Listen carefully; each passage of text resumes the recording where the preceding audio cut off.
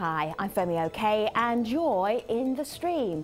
Today, how much diversity is there in UK politics? We look at race, ethnicity and representation in the upcoming UK general election.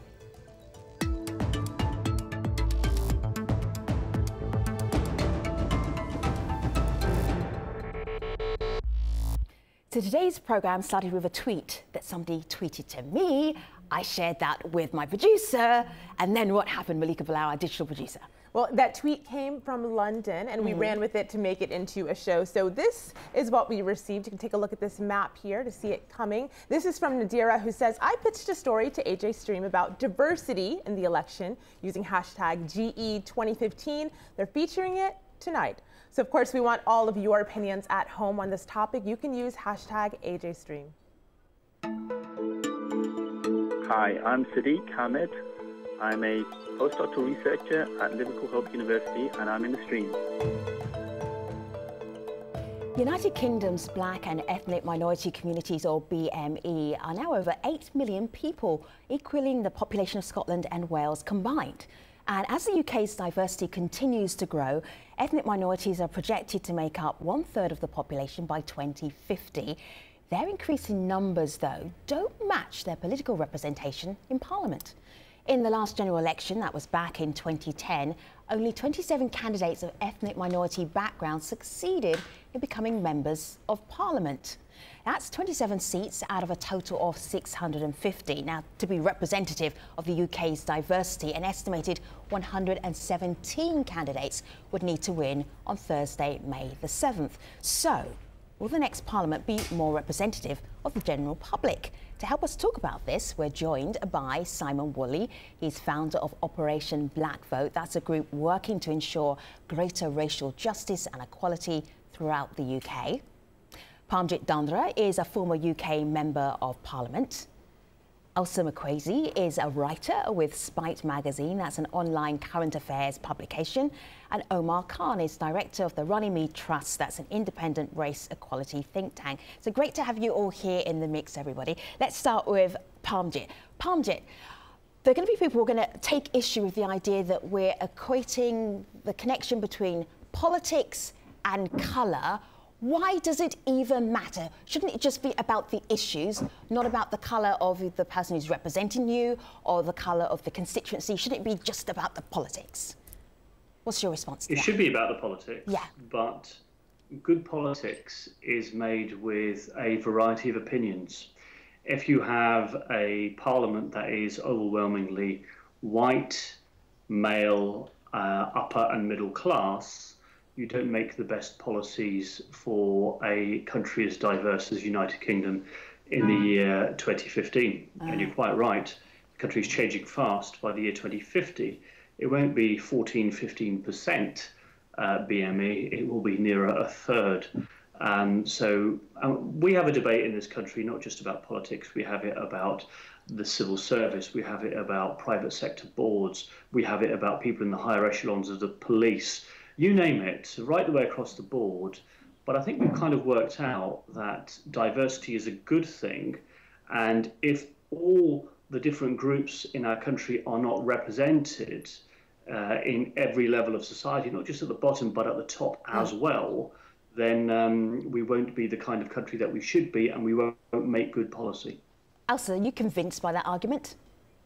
Well, I think it should definitely be about the politics. And when we start looking at characteristics too much, whether it's, the colour of skin, whether it's our gender, then we sort of draw away from the main issues, as you mentioned in your statement, and we focus more on our identity more so than what the potential candidates have to offer us. So I think that representation in Parliament is essential and it's necessary, but the representation of ideas is what needs to win rather than, just solely focusing on the characteristics.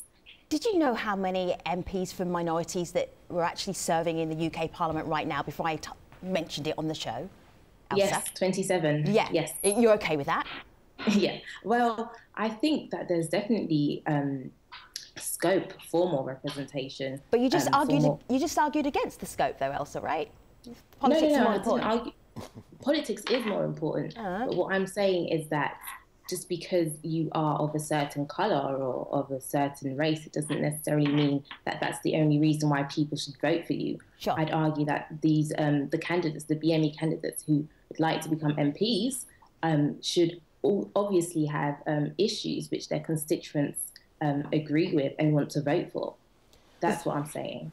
Well, Simon, there is someone online who agrees with Elsa. I want to read you this tweet from Brass. He says, color is irrelevant. What I want depends on who I am, where I live, and what I want. Color doesn't decide any vote. But then you get pushback like this from members of the UK. This is Ito, who says, it is very hard to relate to people who don't look like you or even relate to your everyday life. Rich, white, and male. I am not. So what do you make of that, Simon, that discrepancy there? Sure. Well, I'm sure that a lot of your viewers in Baltimore will say that colour matters, that race matters. I mean, Elsa mentioned ideas, but what if those ideas don't address race inequality? The shocking levels of unemployment here in the UK for young black men has gone up by 50%. And at the same time, unemployment for young white youths has gone down by 2%. So, you know, I'm sorry that Elsa doesn't see that the tackling race inequality matters. Of course, it's not either or. You know, we're not saying it's just about representation or it's just about the ideas. It's both. They both influence each other. And when they do, then you have policies that actually work for all communities, and society, business, and politics works better for that diversity. Elsa? Yeah, well, I think, you know, of course I am for racial equality. And my point is actually that racial equality is not necessarily just an issue that BME politicians can put to the forefront, but that all politicians should put to the forefront. That's a universalist perspective, and it's not solely, it should not solely be the fight for BME politicians, but it should be the fight of all politicians. And so when I do speak about ideas, you know, I speak about ideas on a broader spectrum, ideas that everybody can relate to, not just because you are black or Asian, but because you are... The trouble is with Elsa's ideas. The trouble is with Elsa's ideas is that in the last 5 years or so, actually those ideas have not begun to tackle race inequality. And so those inequality gaps have got wider and not closed. The point about it is, I guess it's the same whether you're talking about race or gender. If it's not on the spectrum, it's not being dealt with. And if it's not being dealt with, actually things get worse. You know, it's a shame when you have a black writer that, you know, we want more black writers. I mean, I think Elsa should go to some of our media outlets and she won't see many people that look like her. I would argue that if you talk about race as part of the discourse, then we'll have greater representation. So Elsa can go and ply trade in outlets that at the moment are completely and utterly unrepresentative. But I don't think we should lose the sight on these elections. These elections are really important for the diversity of this country. And what we're saying in Operation Black Vote, that actually we can decide who wins and who loses.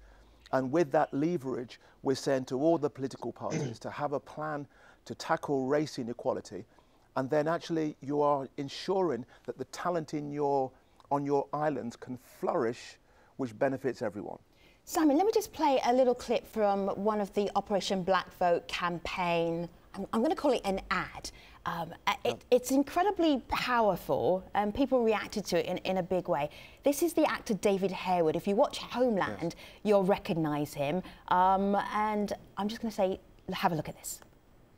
I've done some fantastic things in my career, but one of the best things I've ever done is register to vote. Because if you're black or Asian and you're not registered to vote, you're actually taking the colour out of Britain. And quite frankly, that looks ridiculous. Now, I know you don't feel represented by politicians.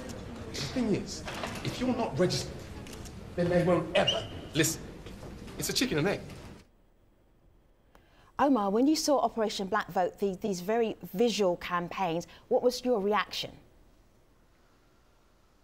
Well, I thought it was a positive campaign.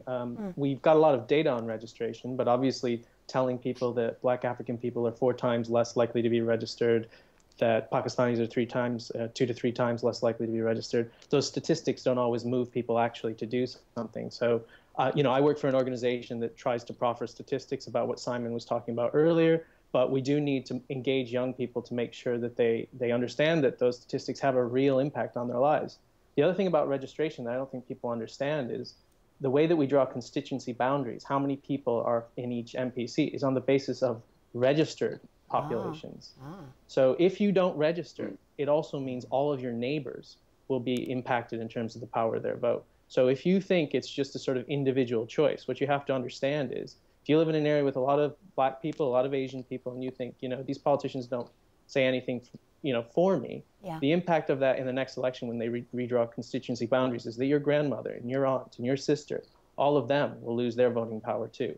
I mean, the other thing I'd like to say is that it's not just a theory about whether or not Black and Asian people have different interests. There was a survey in the 2010 general election that asked people, what was your #1 reason for voting? And Black and Asian people were put unemployment at the top. It was their #1 issue, and it wasn't the case for white British people. There were other attitudinal questions as well, and Black and minority ethnic people answer those questions differently. So it's not some sort of question of identity versus politics. A lot of Black and Asian people have different politics. They think that unemployment matters. They think that discrimination matters. And they don't think that because of some sort of abstract thing that they read in reports that I write. It's because they experience it in life.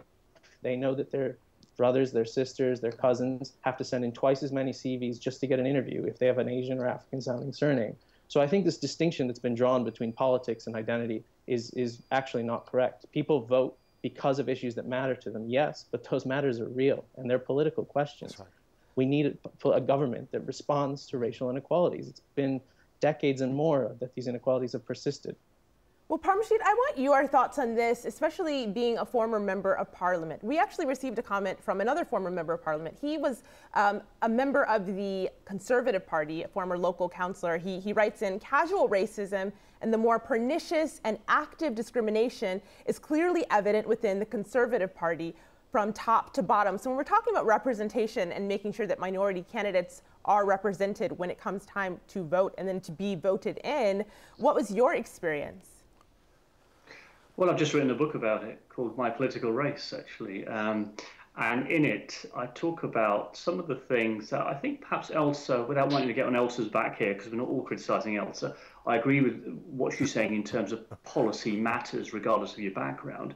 But I think what she ignores here is some of the barriers, Elsa, that actually hold back BME people from getting into politics in the first place. I mean, one of the things I talk about is my experience as a 29-year-old young man, as I was back in the year 2001, being elected for a white constituency in Middle England, in Gloucester, a wonderful place. The people there took a chance on me, but that sort of thing doesn't happen very often. And if you look at some of the things that happened at that time, the local newspaper wrote an article saying the people of Gloucester haven't reached a sufficiently advanced state of consciousness to accept the foreigner as their local MP. Foreigner, yes, I grew up in West London. I suppose that's foreign to some people. But there were, and even the night I was selected, I had to beat over 90 people to win the selection. And they just read the result, and I went up to the microphone. I was delighted, and people came up to me and hugged me, and somebody came up to me, shook my hand. I said, well, thank you for your support. He said, no, well done. You were the best, but I couldn't vote for you because I just assumed that we'd lose the seat because this is a white area and you're not a white person. So, Elsa, there are a whole variety of barriers that I think we're becoming increasingly aware of. Post the Macpherson report, when we had the terrible murder of Stephen Lawrence in the 1990s, it made us look at ourselves and our institutions and look at barriers. But I don't think, looking at the statistics, we've moved anything like far enough in terms of representation and diversity in Parliament. 27 members of Parliament who are not white out of 650, when it should be, nearer 100, is frankly a travesty. And that means we have to look at those barriers and what is holding people back. It's not just a case of people from ethnic minority backgrounds aren't good enough, because that's just not the case. I meet people out there all the time who make great politicians. Give me a moment, because I'm looking at your website here, and you're standing there in the Houses of Parliament. You stand out. You stand out in Gloucester, which is almost an exclusively white community. How did you do it? Like, what you did should be a model for everywhere else if you're trying to increase the number of minority politicians, right? How did you do it? What was your trick? You'll have to read the book. Oh, okay. All right. Listen, he's always a politician. He might be retired. One of the problems, let me show you. One of the problems with me having done it in the first place was, I think a lot of people said, well, look at Parmjit Danda in Gloucester. Oh, it happens there, so it can happen everywhere. Yes. And in some ways, looking back 15 years later, I think to myself, well, maybe in some ways it was detrimental to the cause. Because when people see a black face or a brown face on the news from a political party, whether it's Sajid Javid or Chuka Ramuna or whether it's Keith Vaz, people perhaps start to think everything is okay and rosy in the garden. These are all quite well-known minority politicians in the UK. Behind them. That's the problem. There should be many more. All right, let's go via my laptop and then over to the community. So I just want to show you something here. Since 1987, this is when you first got the first minority politicians in Parliament. There were 4, and then each year there was a general election, goes up. 4, 6, 9, 12, 15, and then in 2010 we have 27 non-white politicians. So we're looking ahead to see what might happen this year. Malika, what's the community saying about the conversation? Tanya, I want to pick up on the question that you asked Parmjit, how he did it. Yes. Because online we have, this is a comment from someone who says this is how it could be done. So I want you all to have a listen to Lee. The level of black and ethnic minority representation in British democracy is a disgrace. It's nowhere near reflective of the country at large, and it provides for huge tensions within communities. Because when black and ethnic minorities don't see themselves represented in the corridors of power, they believe democracy is not for them. And that's why I think we need black-only shortlists for all parties in order to make up this shortfall. So Elsa, you don't look convinced. What do you think of his idea for black-only shortlists? Well, I think the idea of black-only shortlists, again, just very much focuses on the characteristics of the politicians and will not necessarily look at their policies. I think when we think of issues that affect, let's say, predominantly black people, let's say, for example, stop and search, that in itself shouldn't necessarily be categorized as an issue that can only be dealt by black BME candidates. Or Elsa, I live in South London. I lived in South London. You live in South London. So do I. So you know that sometimes young black youth get stopped because they're young black youth. Now, if you're not from that community, how do you understand that and make policy about that to maybe help that discrimination not happening? I speak here as a South Londoner, taking off my co-host hat just for a second. Now I've got to put it back on. No worries.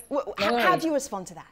Well, I think that is injustice, and injustice But how do you understand that, Elsa, unless you come from that community?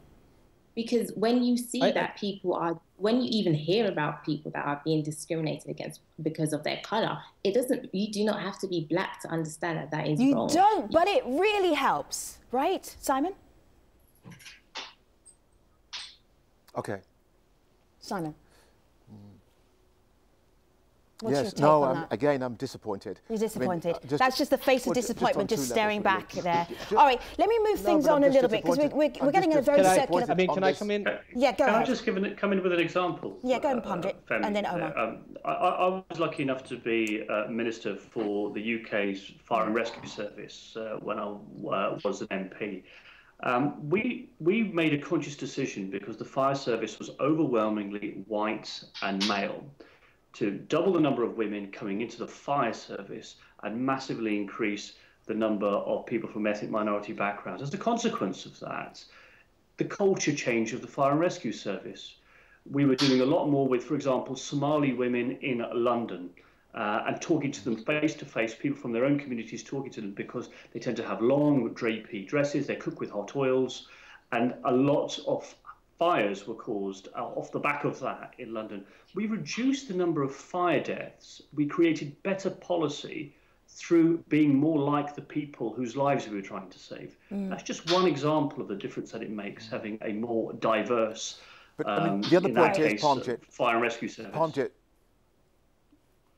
go ahead, Simon. Parmjit, the other point is that Elsa's argument and the cohort at Spike, they bang on about this thing about we don't want identity politics. Identity politics is bad, and get stuck in that groove. Well, if you never had some sort of identity politics, you wouldn't close the gender inequality. You wouldn't deal with disability. You wouldn't deal with gay and lesbian inequalities. You have to identify what the problem is if you're going to solve it. This whole thing about, oh, it's all about ideas, it's all universal, it's just claptrap.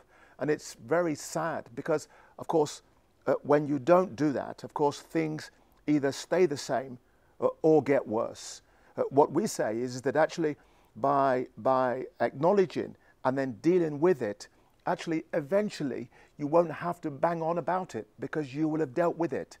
But there is a real necessity, one, to acknowledge it, and two, to have a plan to deal with it. That's why we did with these adverts. We wanted to do a meaningful metaphor when we painted these stars white.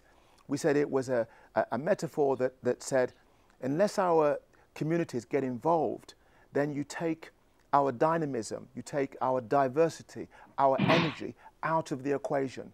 So if you want dynamic politics, business, institutions, then they must have a filter so you can have that great team in diversity. Sure. There was a comment a little bit earlier on that came in from our online community that said certain things about the Conservative Party and the reputation that they have had. Yeah. Now, let's fast forward to David Cameron talking about minority politicians and the future, and maybe that commenter might want to adjust what they're feeling. I think this is a really important comment to add to the mix. Have a listen to Prime Minister David Cameron right here. 15%, almost 1 in 5 of retirement seats, that's where a sitting Conservative MP is standing down, seats that we have, as it were, a very good chance of keeping, we have black, Asian or minority ethnic candidates. But I think we can go further. And so in the next election, 2020, I want that to reach 20% of those retirement seats. And why not? We are the first party to have a female Prime Minister. We were the party of the first Jewish Prime Minister. And I know one day we're going to be the party of the first black or Asian Prime Minister. It might even be someone right here in this room, and I look forward to that day in our country. Interesting. In our lifetimes, that would be interesting happening. Meanwhile, what's happening back online? What's the conversation going on there, Malika? They're moving it towards how do you get people to vote? We've had this great conversation. How do you then make it happen on the street? So this is Shane who says, if we seem disengaged with these elections, GE 2015, it's because politics disengaged with us a long time ago. And this other person writes in, this is Nishman, she says, currently it's bad because ethnic minorities need to feel like they have a reason to vote. And currently, Femi, they're saying they don't feel like they have a reason to vote. Parmjit, what would you say to people who are thinking, maybe I will, maybe I won't vote next week, Thursday the 7th? What would you say to them? Well, firstly, I can understand why sometimes people feel a sense of demoralisation, or that they are a relatively small fish in a bigger pond here. Yeah, in a sentence, Parmjit, because we're wrapping up this part of the conversation before we go online. Your you cell can't change would be anything what? unless you get involved. You can't actually make a difference Yeah. at all. If there'd never been a Barack Obama, if there'd never been a Nelson Mandela, would the world be a better place? I don't think it would. Interesting. Simon, in a sentence for next Thursday, what would you say? Oh, no, absolutely. No, listen, it's a great opportunity. And actually, we can make a difference. We can exercise our franchise and demand greater race equality. Elsa, I'm really curious. Are you voting next week? Well, I'm actually French, so I can't vote in British. She's giving us this awful hard time, and the woman can't even get out there and vote. All right. Elsa, Omar, Parmjit, Simon, we are taking you all to the post show, stream.aljazeera.com. Thank you so much for this conversation. It's not over yet. See you in the post show online. On our next show, we'll be discussing the Mediterranean migrant crisis and how Europe is responding to it. I'll see you online. Take care.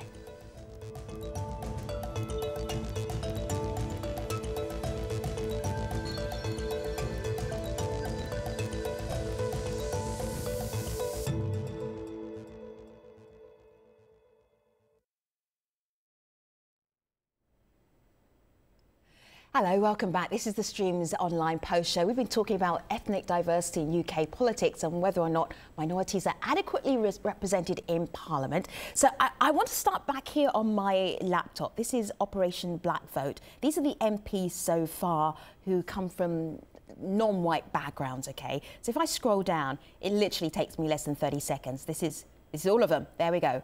All of them.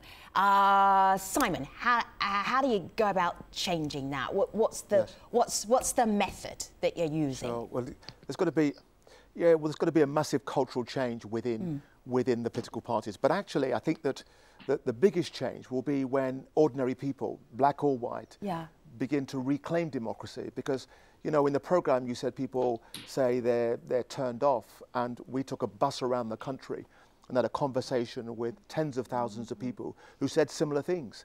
And we said, look, we know what you're feeling. They don't look like us, they don't sound like us, and they don't address the concerns that we care about. Yeah. And we say that's precisely why you should get involved. Right. And when we do that, particularly in those marginal seats, we can begin to make the demands on political parties to have greater representation. And one thing I would say, though, that it's not just about black faces in high places, because you can have black faces in high places who don't care about race equality. It's about both, the black faces and those that care about race equality. The two things together is a powerful cocktail. Sure, and I should have said this earlier, because by black you mean political black, you don't mean literally Afro-Caribbean, you're talking about all non-white communities. Non-white. Right. Non-white communities, because all those non-white communities face a particular type of inequality because of their colour of their skin, often their foreign sounding name. All of those things build on prejudice. Right. This is a major structural change you're suggesting. Parmjit, is it realistic? Or is it just going to take a long time? I mean, I showed those numbers starting at 4 non-white MPs in 1987. Now we have 27. That's a really long time. It's a slog, right? It is. We're all going to be dead by the time we get 100, probably. We are, and as you said earlier on, society is changing. Society is changing very quickly as well, a third by the year 2050. So where does that leave us? I think Lee Jasper threw in a really interesting question about whether we need all-black shortlist. It's worked in the Labour Party for women. We will have a parliamentary Labour Party of over 40% women at this general election. If it's good enough to do that for women, is it not a bad idea to do the same for racial diversity? I think that is a question that needs to be considered. I also think that the targets that David Cameron is talking about, you know, I don't care which parties are doing it, the more of it, the better. I think these are measures that we've got to get behind and support. So, Parmjit, say there were like 50 MPs that are all from non-white backgrounds and they were all Conservatives. You'd be okay with that? No, I wouldn't, because I want all parties to progress on this. Actually, historically, the Labour Party is the party that BME communities have looked to. They certainly did from when my parents came from India in the 1960s. It's very much the same with other diverse and ethnic minority communities in the UK. They've historically looked to the Labour Party. So yes, we've got to lead on this and set an example. But I want to see the other parties actually making huge strides as well. And I really welcome that.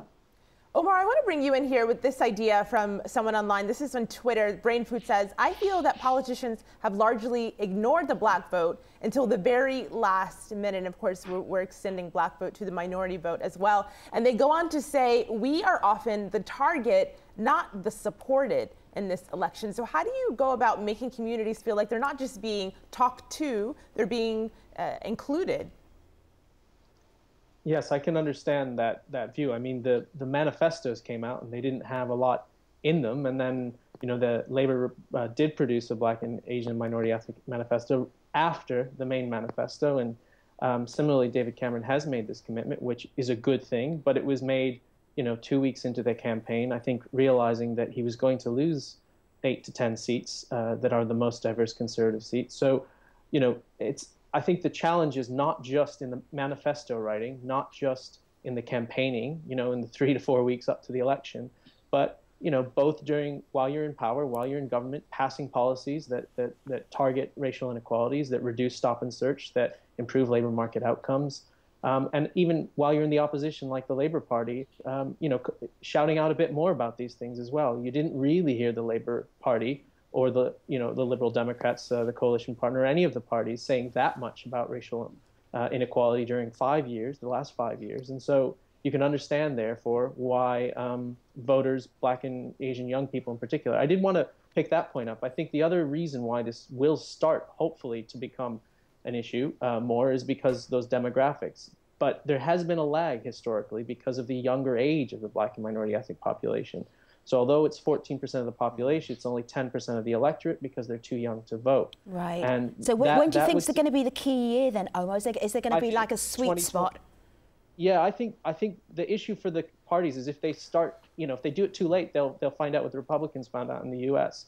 You have to start making commitments now, but by 2020, 2025, you're going to be seeing not just inner London seats where this is affecting. You're going to see 150 seats with 25% plus BME populations, and that's going to mean that every kind of politician in the typical English seat, in an urban Scottish seat, even in seats in Cardiff and in suburban Wales, those politicians are going to have to respond. But one of the things it really requires is that young Black and minority ethnic people do get out and vote, do register to vote. I mean, that's an argument also, arguably, for reducing the voting age to 16, which is there's more, that population is 20 to 25% Black and minority ethnic. So obviously there's 1 in 4 voters potentially to win. Simon, what did you want to add? No, I would agree with that.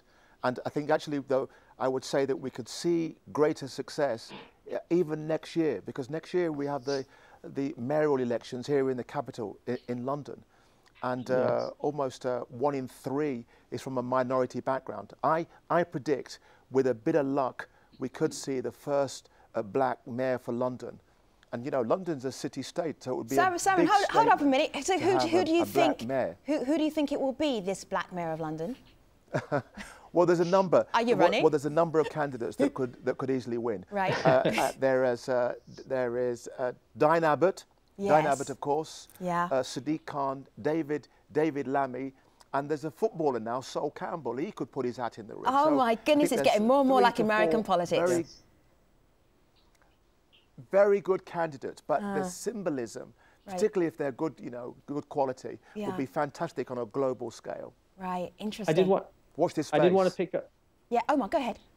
Well, I didn't actually respond to all of that comment online, which was around UKIP, and I think there is a significant question there. Do politicians think there's more votes to lose to an anti-immigrant sentiment than there are votes to gain from Black and minority ethnic people? And I think politicians have played a little bit of a. They should be more careful in their attitudes around migrants, because we know this affects not just migrant-born populations, which should not be the target of such hostile rhetoric, but also it affects Black and Asian people who are born in Britain, who are then told, why don't you go home? And the effects of that rhetoric are quite significant. And I suppose that is what I'm trying to say here to viewers, is that if young people don't register to vote, if they don't get out, those numbers won't. Politicians will continue to think, just like the Republicans thought, that there's more votes to lose to a certain kind of older white voter than there are votes to win from young Black and minority ethnic voters. And I think it's really important that we get our voices out there and that we're heard.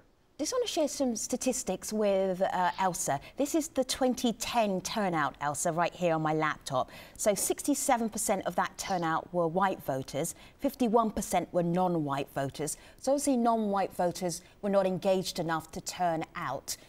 How much of an issue do you think that is? How would you interpret that? What's going on? I definitely think that not enough political turnout is a bad thing that needs to be addressed. And I'd say that the campaign Operation Black Vote is leading in terms of voter registration in itself. I think so you like Operation Black Vote, Elsa? I'm saying that their initiatives to get people more engaged is quite good. Ooh, but I would say that's nice. But I would say Elsa and Simon slightly agreeing. But I'd say that in terms of in terms of actually getting people to vote, registration is one step, and it's almost a technical solution. And there, needs to be more engagement. When you talk about engagement, it's not just, the technical engagement of actually writing your name down and signing and voting. Registering to vote, but it's, looking at the ideas of why you want to vote. Why do you say that? Why do you say, Elsa, why do you say it's technical? Yeah. Why do you say it's technical when we've got a black manifesto? There's nothing technical about tackling race inequality. Why do you say that? I'm not saying that tackling race inequality is technical. I'm saying that when you register to vote, that's one step. But then you actually need to turn out and vote. And I'm arguing but the reason why you register to vote is so you can have a voice to tackle race inequality. Yes, but if you don't register to vote, then the politicians will not tackle race inequality because you cannot decide who wins and who loses. Not all those who are registered actually vote. But if you don't register, Elsa, you can't vote. So I'm just going to put a full stop on that bit of the conversation because it's going round and round in a circle. All right, so you register your vote. That's one step. Elsa, what else do you have as your suggestion? Because you're not buying into this idea of quotas. You're not that keen on engaging the non-white potential electorate with non-white potential politicians. How else would you address this? Because it feels to me like you're living in this idealistic world, which isn't quite where you live. No, for me, actually, I'd say that, again, I'd go back to the policies. And for me, in terms of, just whose policies do you like right now? For example, let's just say the immigration policies. Right. I think that there hasn't been enough diversity in the different with what the different parties are offering. Why do you think that might be? Do you think it might be because, well, about what we're talking about today, perhaps? Yeah, I do think that the point that you mentioned that was highlighted by one of your viewers, that it's only when UKIP started talking about immigration that the other parties started to slightly address it, but not actually tackle it full on. I think if you engage with policies full on, it's not necessarily focusing on, the characteristics again, which is, All right, so we're coming full circle with your argument. We hear it loud and clear, and you made it very well during this Can I come in just on... Omar, yeah, go ahead. No, I was going to say one thing in support of Elsa, just to give her a little support as well, that it is true that white MPs who represent more diverse seats are more likely to raise issues of race inequality. Yeah. So there is, it is true that if you're a white MP in a seat that has a large black and minority ethnic population, when you look at questions asked in Parliament, when you look at, issues that they raise with their constituents, they are more likely to understand those issues. However, a sort of contrary bit of evidence, which picks up something that Parmjit Danda said, is that there's also evidence that black and Asian candidate does lose 2 to 4% of the vote. So this idea that voters might not vote for you if you're black and minority ethnic isn't, again, just an old issue or a theoretical issue. Yeah. In 2010, there was a study that showed you lose between 2 and 4% of the vote if you're black and minority, which all sort of goes against what Elsa's saying. Just because of the way you look, yeah. Exactly. Right. So I don't know whether you helped Elsa or you solidified the case against her, but I like hearing those competing bits of studies there. OK, Parmjit, you are not allowed to hold up your book again, but I do want to hear, what was it like for you being one of the few in UK Parliament? What was that experience like? I was just going to say, following Omar's point, yes, white MPs in diverse areas may be good at taking up BME issues. I like to think I was very, very good at taking up white issues. Actually, spent a lot of my time on white working class estates. Yeah. Did you feel welcome? Did you feel part of the infrastructure? I did. I felt very much a part of things. I felt very much I was an outsider to the city, but I made it my home. And I felt very much at one with the people that lived there, but I never forgot where I came from either. Right. So, and I really think we need to put that whole issue of this, you do slightly worse by 2 to 4% behind us. Because and why? Political parties from the top need to lead and say, we're going to do what's right. We're going to choose the best candidate. And if they just concentrate in every case on choosing the best candidate, then they will have more BME candidates wow. selected. Parmjit, that's a big ask. To help them come through. Yeah, that's a big ask. Okay, Malika. Wrap us up. I will end with this. This is from Lee Jasper, who's well known in the UK among some circles. I know one of our guests already mentioned his comment that he sent in earlier. I want to leave us with this Facebook comment he wrote us. He said, "The time when the BME vote could be ignored or taken for granted is gone. Britain will indeed elect the first black prime minister at some point before 2030. And so, of course, you heard it here 2030. first. I'm just adding up to see if I'll be dead by then. No, hopefully. I'll be still alive. Simon Woolley, Parmjit Dundra, Elsa McQuasey, Omar Khan, thank you for being in this conversation. We really appreciate it. Many thanks indeed for being part of the stream today. Take care, everybody. Thank you. Thank you.